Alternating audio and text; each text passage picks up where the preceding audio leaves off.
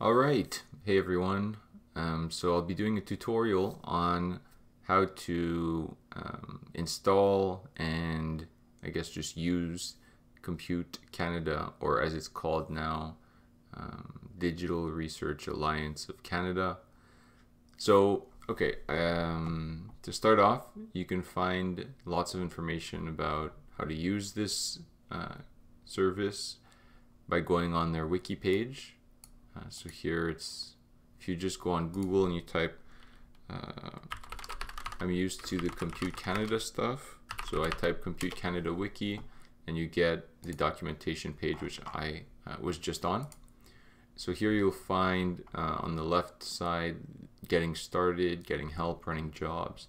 And these are useful pages to look at, especially when you're first starting, especially things like Introduction to Linux, if you're not used to the commands and the kind of things that you have to type to get things to work.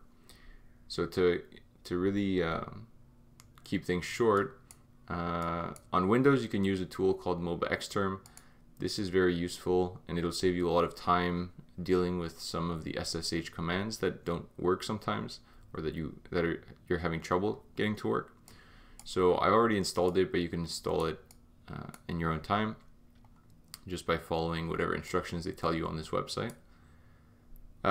So in order to get your SSH connected using MobaXterm, you can click the session button and then click SSH. And so here it asks for the remote host name. And here it depends on which cluster you want to connect to. In this case, the one that I've already connected to is Cedar. But in order to get the host name that you want, if you go to the, so I'll go back to the main page of the documentation, you go to the Getting Started page, you'll have what clusters are available. You can click on that.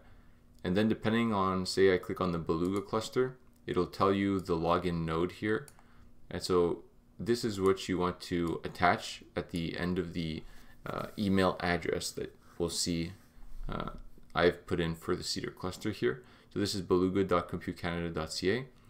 But for the Cedar node, which I have configured here, if I go into the edit session, you see that it's actually S Renault. So my first name is Samuel. So here's S, and then Renault is my last name. And so this is the first part, and then you have at cedar.computecanada.ca. So if this was Beluga, then it would be Beluga here instead. And once that's done, that's all you needed to configure in this window, and you can click OK. So this should set up your user session, and if everything is done properly, now you should be able to connect. So here it asks for a keyboard password, and this should be the same password that you used to set up your Compute Canada account, the one that you can access here on the Compute Canada's login page. So here I would type in S for no again, and then my password. Oh, I made a mistake there. And then I would log in. So that password that you used there is the same one as you're going to be using to log in here. And so this website, once you log in, okay, so I'll just finish this. Here you'll get a pop-up for an extra password. You don't actually have to fill this one in. This is more for a local password to secure things, but you don't have to set that one up if you don't want to.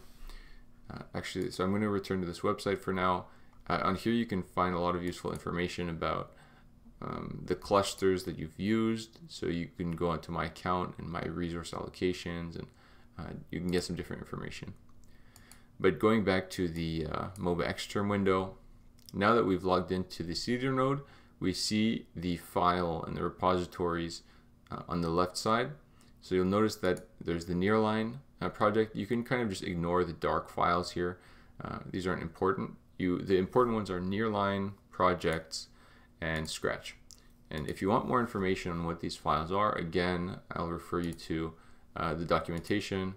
You can go to the Getting Started page where you'll find the file system page link, and then you can get some description of the different home, project, Scratch, and the slurm tempter directories. So in terms of getting things onto Compute Canada now, let's say I wanted to go into the Scratch directory. So here I have to right click and click Open. So we'll see that I already have quite a few files on here. So let's say I wanted to add a new file. Well, the way I would do that is I can just create a file on my desktop, make it a text document, and I'll rename it to test. And then because I'm using MobaXterm, this is actually very simple now. I can just drag it and drop it, and then it'll upload to here. So now it's copied itself onto the Scratch directory. So while you can use MobaXterm, you can also use the commands here in the command line. So in order to get the commands that you would type in order to put files on Compute Canada, you can again go to the documentation, go into getting started, go into the introduction to Linux. Actually, so here, introduction to Linux might not have what we're looking for. There's creating, deleting files, copying files, but if you want transfer files, then you go to the transfer files page. And so here it'll talk about the SCP protocols and the different ways that you can actually transfer things from your desktop to the computer. I found that it can be tricky sometimes to get the right directories and the right command line prompts in order to get the files to transfer properly, but yeah, that's the other way to do it. So now that you have your file on Compute Canada, you probably want to, if it's a script, you want to run it, and then if it's data, then you want to like store it on here and then maybe run something else. Okay, in terms of getting your first script to run, we can go back to the wiki again, but in this case I'm just going to open up one of the pages that I already had open, unless I closed it. Okay, so you have this running jobs page. So on the running job page, it tells you how you can which scripts or which commands to type to submit scripts. So here you have sbatch, which is the script that you would use to submit a batch job, and we'll look at that in a second. And then there's also interactive jobs, which have a different command. They have the salloc command. So first, let's take a look at submitting a script or a batch job. So here I have an example of a script. So here what you see is the text in green that's preceded by one of these hashtags is the commands that are relevant to the hardware specification of the script. So here I have the account that I'm going to use, the number of nodes, the number of GPUs, tasks per node, the amount of RAM that I want for the job, and the amount of time the job will take.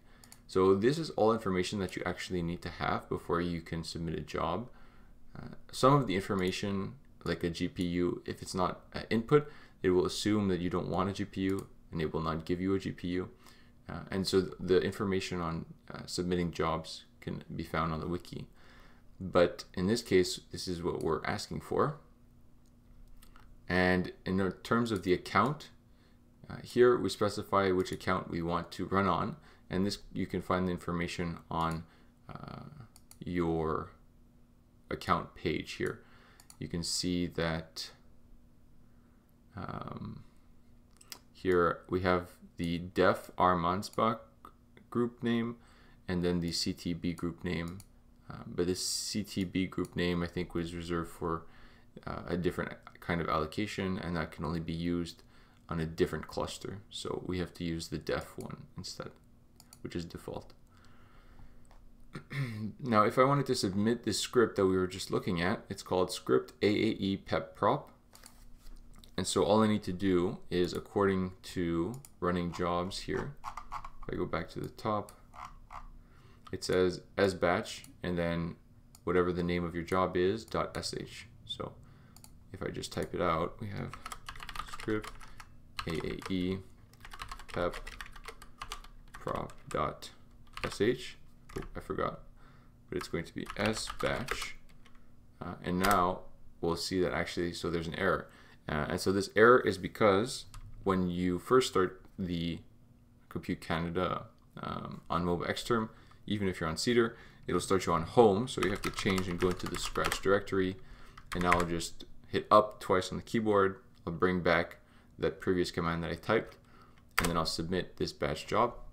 So here it gives me a warning about the memory size that I requested, which was submitted as 8G, which is gigabytes, but they will only be giving it to me in these intervals of multiples of 2, but it's not important.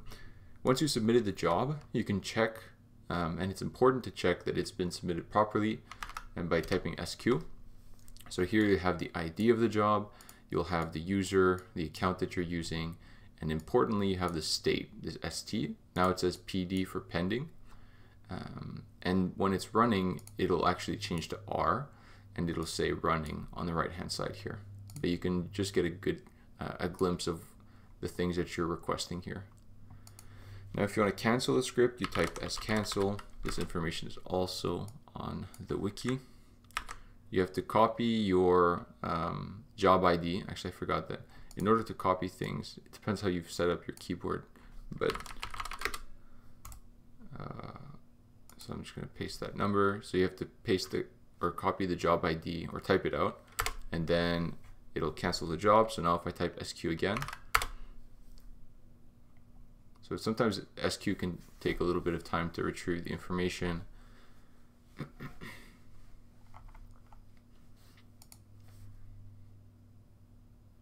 Anyways, we should see that it was canceled, and so it should come in soon.